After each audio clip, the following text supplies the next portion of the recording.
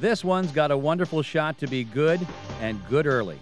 He's a colt by the precocious Closing Argument, a stakes winner at 2, and a near winner of the Kentucky Derby at 3, finishing second to Giacomo. So mix in that colt's dam side of the family, if you will. His mother's had 3 of her 4 offspring to race.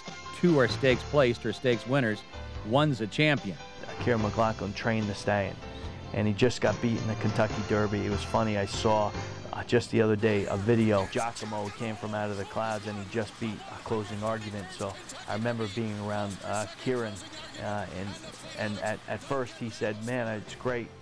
I finished second in the Kentucky Derby, and I remember back at the barn after like an hour, he was like, I can't believe it, we got beat in the Kentucky Derby by a head. But a very gallant effort. We can't wait to get this colt to the racetrack, and I know Kieran McLaughlin is really excited because this will be his first Closing Argument that he has the opportunity to train.